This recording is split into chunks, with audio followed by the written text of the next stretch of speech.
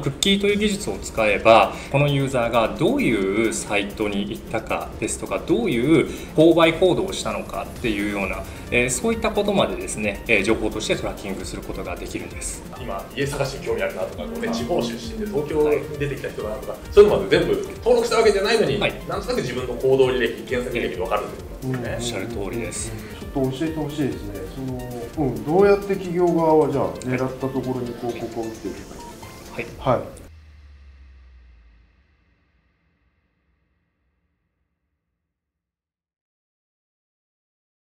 今日も始まりました。各業界のプロにお話を伺いながら皆様の知識をアップデートする仕事ラボ。今回のテーマはビジネス成功のためのこれからの広告戦略の立て方となります。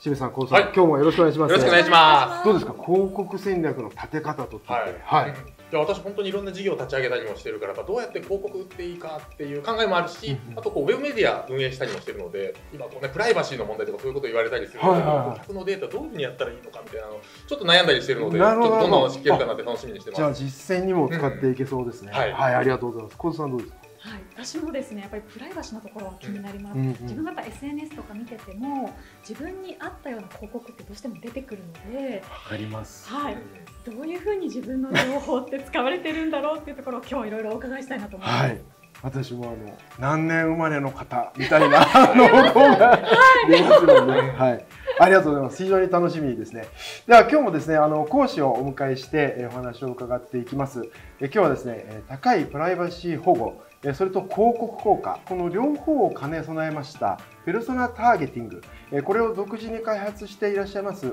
オグリという会社のですね、日本のカントリーマネージャーでいらっしゃいます松本亮さん、こちらを講師にお迎えしてお話を伺ってまいります。では松本さん、お願いいたします。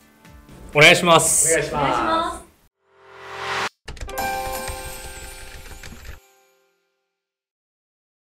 簡単に私の経歴を、お話しさせていただきますと、新卒で日本ロレアルに入社しまして、その後 BMW やフィリップス、ジョンソン&ジョンソンなどの外資系のメーカーで、約10年間ほど、マーケティングとあとセールスに従事してまいりました。その後、アメリカの外資系の、クッキーレスソリューションの、スタートアップの日本の立ち上げを行いまして、今現職でオグリという会社をまた、新たに立ち上げを行っている最中になります。今日は松本さん、どうぞよろしくお願いします。よろしくお願いします。ペルソナターゲティング、はい、ということで、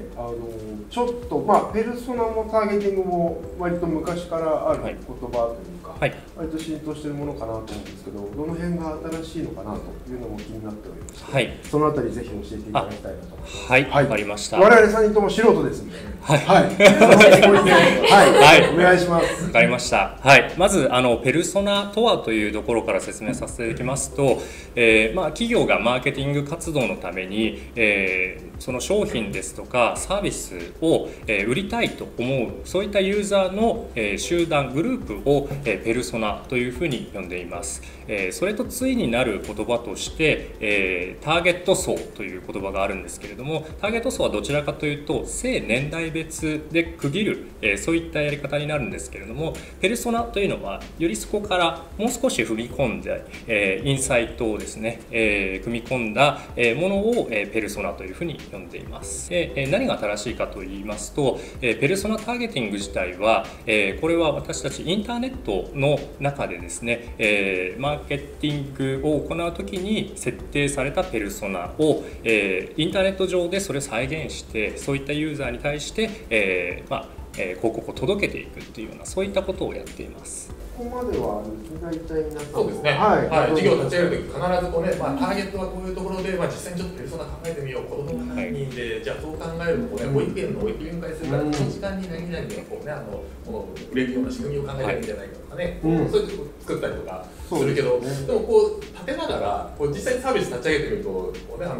よく見たら全然違う層が買ってくれたのがありますよね。そういうのとかってね、どういうふうに合わせていったらいいのかなみたいなのが気になるんですけど、そもそもペルソナっていくつも設定した方がいいのか、そんなふうにやるんだったらそもそもターゲットでいいのかみたいな、そのあたりどうなんですかね。ペルソナの設計についてはいろいろとそれぞれの企業様がマーケティング活動を行われる上でいろいろなデータを分析されたりですとか、あとは、グループインタビューとか、スモールインタビューを通して、ユーザーのどういうところにその商品に対してのニーズがあるかとか、どういうところに課題があったからこの商品が必要になるのかっていうような、そういったところを分析された上で、実際にその、例えばマーケティングの活動を行って、効果検証した上で、じゃあこのグループ集団のペルソナが、相性が良さそうですねというところを決めていかれる、そういったケースが多いように、思います。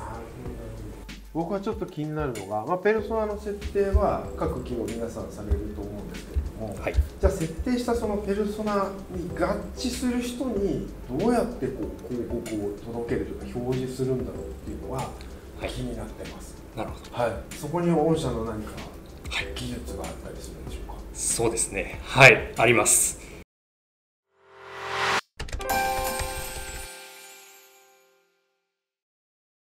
私の過去の、マーケターとしての経験の中で一つ勉強になったなっていう思う事例がありましたので、ちょっとお持ちしております。私が BMW で働いていた時にミニという車を担当していたんですけれども、その時にミニクラブバンという、新しい車をローンチしました。その時に、BMW 自体がドイツの会社ですので、本社から、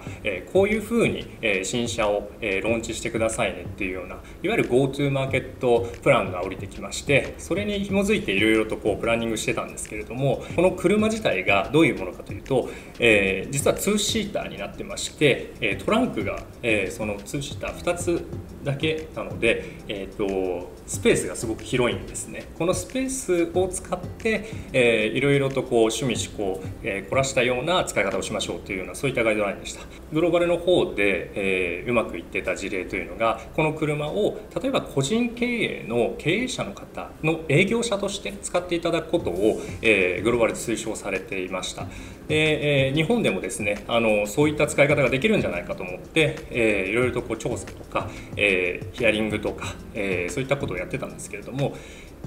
この車自体300万円するので、なかなかそこに経費がかけられないよっていう、そういったお声がかなりあったんですね。これを使ってもいいよ、買ってもいいよっていう人がじゃあどういう人なのかっていうところをまた調査をかけていくと、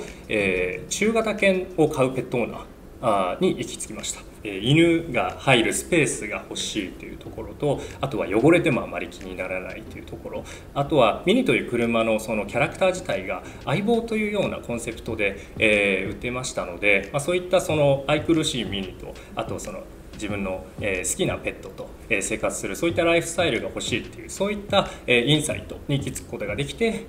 結果ですね、このペットオーナー向けにいろいろと車をラッピングしたりとか、ペット向けのなんかノベルティとかを作って販売したところ、計画台数しっかりと達成することができたというような、そういった事例がありました。中型犬飼ってる層っていうターゲット層ってそれないですか。面白いですね。面白いですね。そんな設計するからこそ、じゃあそういうことであれば、汚れでもいいしとかね、なんだったらそういった車の違うパーツも一緒に売ろうとか、いろんな展開とかもしかしたらできるんですね。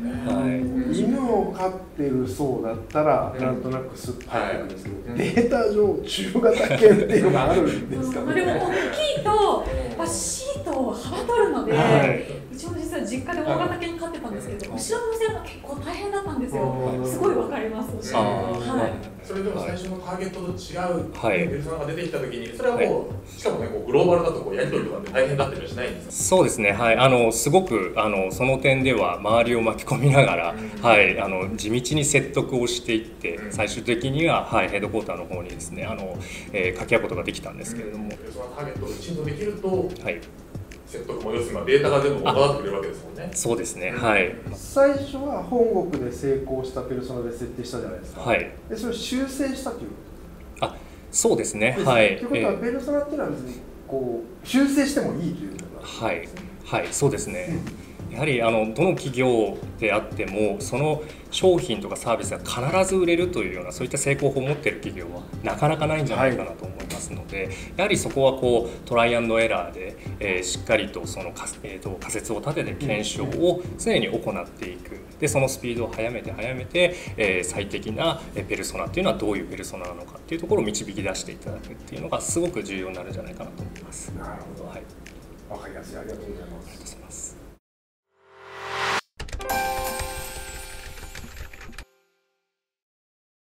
で僕はやっぱりですね、まあ、今も出ましたけども、中型犬を飼ってる人ってなんでわかるのかという、どうやって見つけるんだっていう、そうですよね。そこに、まあ、ぜひ広告を打ちたいですよね。それはどうやってやるんですか？それはクッキーという技術を使えば、過去にですね、関連するコンテンツを見ているユーザーに対して、リーチすることができるというような、そういった技術があります。それをクッキーというふうに呼んでるんですけれども、はい。そしたらちょっと待ってください。はい。聞いてみます。はい。清水さん知ってそうだから、大津さん、クッキーは何か知ってますか？ク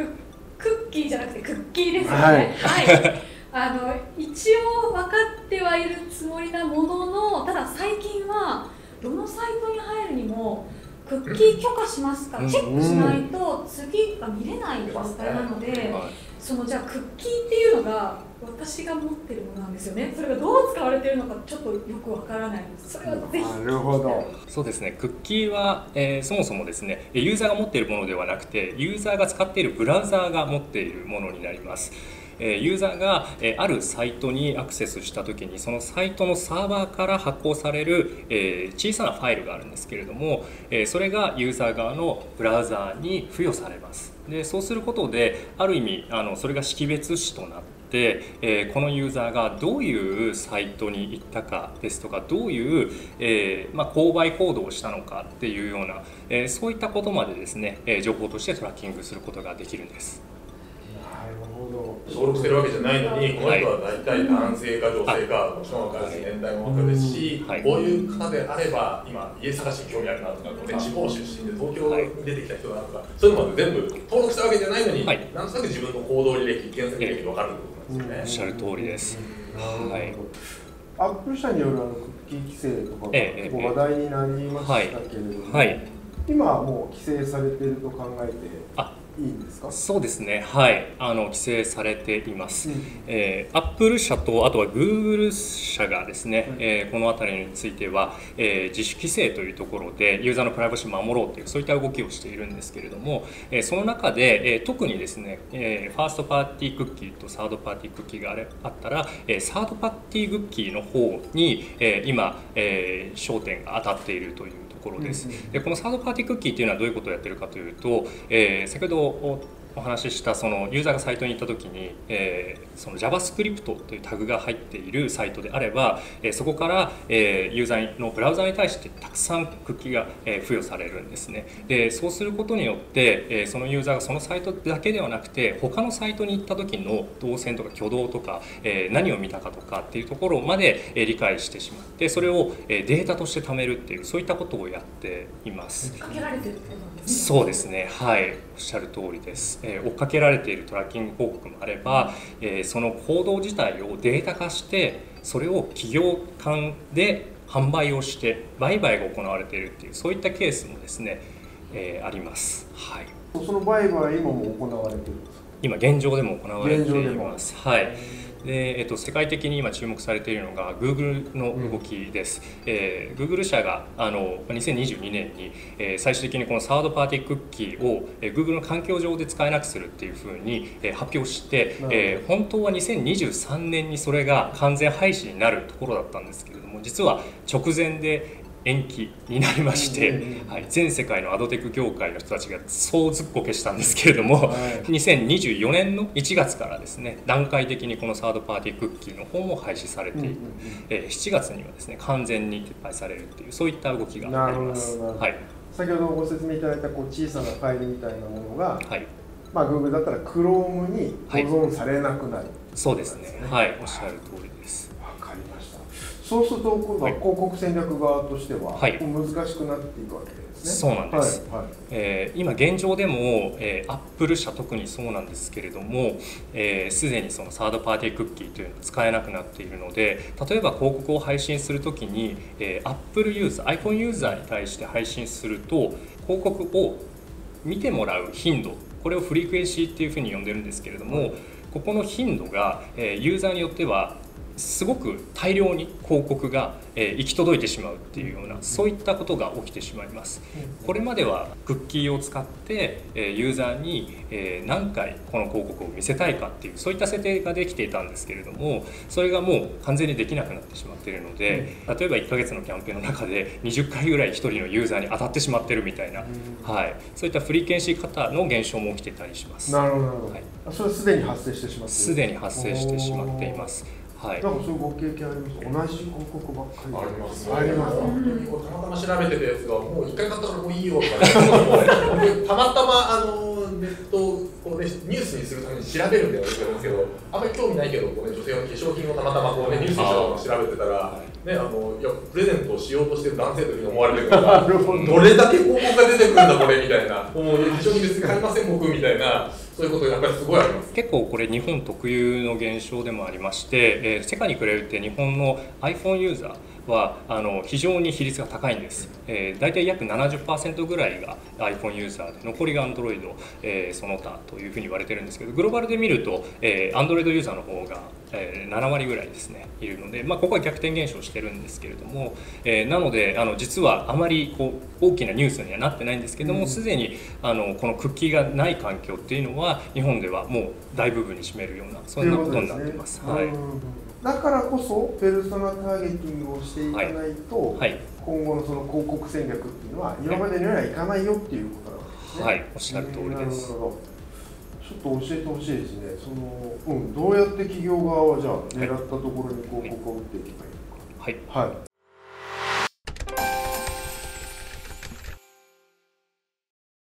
クッキーレスの環境の中で私たちが注目している2つのカテゴリーがあります。この2つのカテゴリーがこれからその新しい環境下においてマーケターの方たちの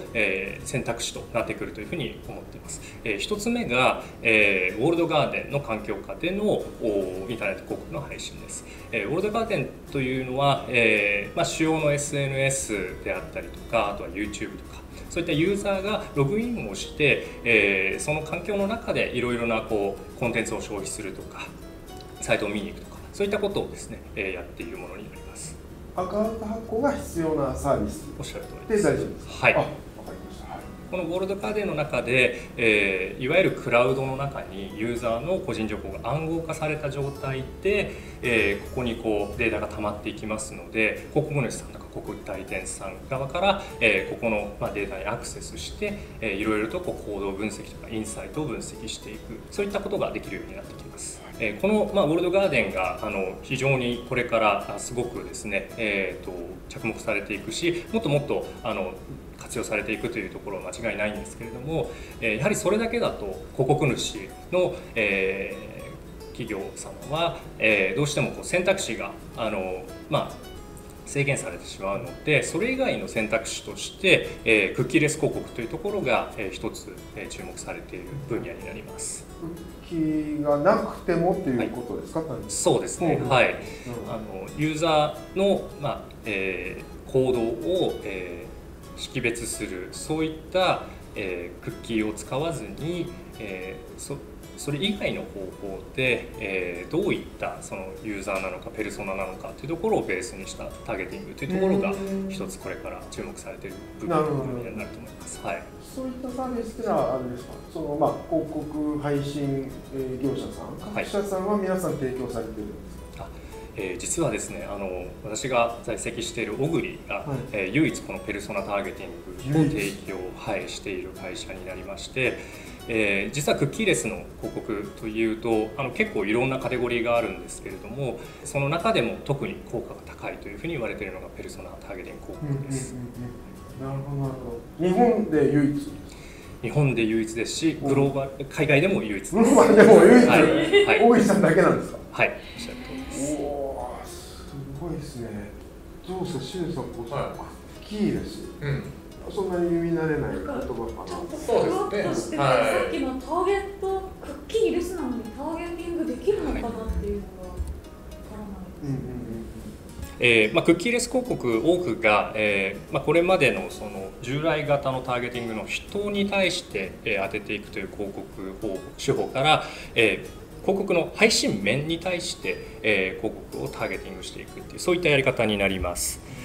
具体的にはこれがペルソナターゲティングの仕組みになるんですけれども、いろいろなですね、データを重ね合わせて、その配信面に、いる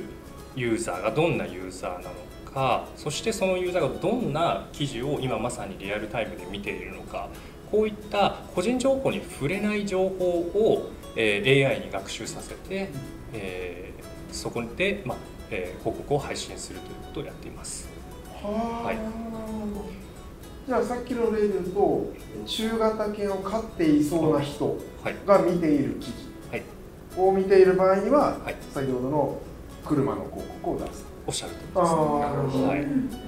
で、実はその中型犬のオーナーの方は必ずしもずっと中型犬に関連する記事を見ているわけではないので、そこで私たちの真髄となるのが、調査データになります。オグリーが、アンケート広告をですね、自社が広告主となって、配信していまして、でそのアンケート広告の結果からこの配信面にいるユーザーはこういうペルソナである傾向が強い、そういった統計学的なデータをもとに、じゃあこのユーザーは例えば全然関係のない例えばインテリアの記事を見ていたとしても、そこのインテリアの面にいる、ペルソナは私たちのその調査によると、中型犬を飼っているオーナーである可能性が高いというふうに AI が判断すれば、そのペルソナに対して配信がされていくっていう、そういったやり方になります。まさに AI、ディはい、ープラーニングによるものですね。はい、おっしゃる通りですね。いや、よくわかりました。ありがとうございます。これはちょっと知らなかったですね。そうですね。はい。これからちょっとなんか記事を見ながら、今僕はどういうターゲティングされてるのかなってちょっと気になっちゃうんですね。同じ広告が出てたとしても、それは本当にいわゆるペルソナと同じ行動をしてただけで、僕のことを追いかけられて出てるわけじゃないんですね。ではないですね。はい。なるほど、なるほど。ありがとうございます、松本さん。なんか、広告についてですね、かなり知識が深まった、かなというふうに思います。ちょっと感想をぜひ聞いていきたいなと思います。清水さん、コウさん、ペルソナターゲティング。でさらにそこから広告の仕組みのところに教えていただきましたけれども、いかがでしたでしょうか。清水さん。本当に広告打つときってこう、とにかく、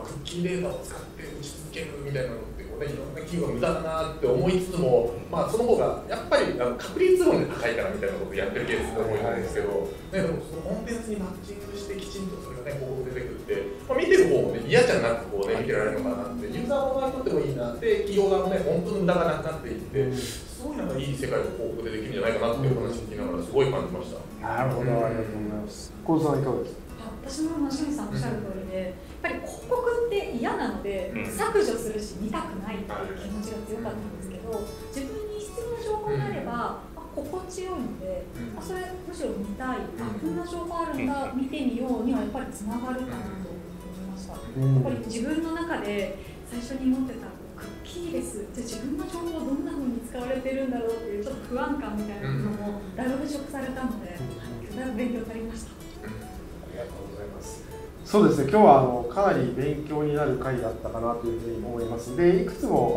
示唆がありました。まずペルソナがですね、そもそも企業側が設定するときに、これ修正を繰り返していいものですし、ちゃんとペルソナを設定してターゲティングしないと、広告が無駄な投資になってしまうよっていうようなことは学べたかなということがありますと。で、さらにじゃあそれを実際にターゲティングするのにあたって、クッキーレス時代にどうやってやるんだというところでいうと、クッキーレスの広告、これが AI によってですね、今可能になっていると。でさらにグローバルではもうオグリーさんしかいないっていうですね、これも世界に唯一ということが分かりましたので、ぜひ皆さん問い合わせ通してみていただければと思います。はい、今日は松本さん大変勉強になりました。ありがとうございました。ありがとうございました。利益を出すためにブランドとしてどういうことをですね認知してもらうのか、すごく大事なポイントっていうのが3つあります。早期性、意義性、差別性、ここの違いを分かってないと無駄にお金を使ってしまったりとか、ブランディングの方向性を間違えてしまうということになってしまいます。自分はニッチでここが好きみたいな、ファン、アイドルなんかもよくありますけど、そういうような状態を作った方が確かにブランディングでは利益を生むことだって考えるとみんなに知ってもらう必要はないですね。おっしゃる通りです。